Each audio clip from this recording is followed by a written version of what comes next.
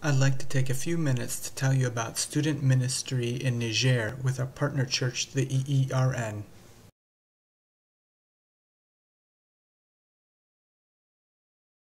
A student hosting center is a place where students from surrounding villages can come to live while they are attending middle school or high school. The church has been building a room for boys with a study room and then a room for girls with a study room attached to the pastor's house. Then the pastor's family acts as the dorm parents in charge of the small community.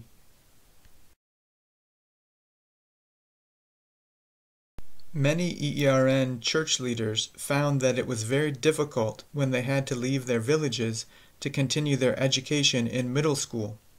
It was almost impossible to find a place they could stay because they were Christians. They would either be forced to follow the religious practices of the Muslims they were staying with, or they would have to pay high boarding costs they couldn't afford. Sometimes several Christian students would successfully pool their resources to rent a room. Other future leaders became Christians after they were unable to pay rent, but were welcomed in by groups of Christian students that were sharing a room. In Niger, not every village has a school, and even most that do only have a primary school.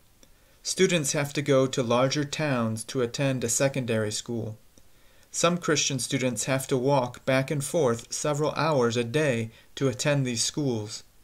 At the site of the EERN's first hosting center, there were previously about 35 students doing this. If the EERN has a church or evangelist post in these places, their houses quickly overflow with even 2 or 3 extra students. One region that has recently been affected by terrorist attacks has a lot of students trying to come to the safer side, and so some pastors there have as many as 50 students asking to stay with them.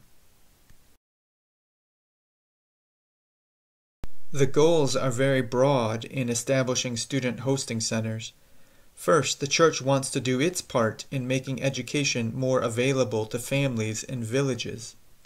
If they can offer a free space to stay for Christian students, they've removed one of the biggest barriers for further education. Secondly, this can be a big step in interfaith dialogue and anti-extremism, because most Muslims in the country have never met a Christian. So inviting Muslim students who can't afford renting to live in this small Christian community at a hosting center can help more Muslims understand the commonalities they share. Third, inviting Muslims in is a great witness to the care God has for them. It also provides the opportunity for more students to hear about Jesus and experience His love. The EERN has now built 4 student hosting centers, and we've seen that it costs between $25,000 to $30,000 depending on local materials. This provides the rooms with bunk beds and desks for about 30 students. In some places, the EERN's members have been able to donate land, but in most of the new locations, the church also needs money to buy property for these hosting centers. The Presbytery of Lake Huron is encouraging congregations to join together to fund a hosting center for students this year. The Presbytery Mission Coordinating Commission would like to commit to sending $2,500 as seed money for this effort. The Midland Memorial Congregation has committed to buying the land at one of the locations where 50 students have asked to stay with the pastor. We invite other congregations to consider what they can to contribute to this effort at spreading the good news in word and deed in Niger.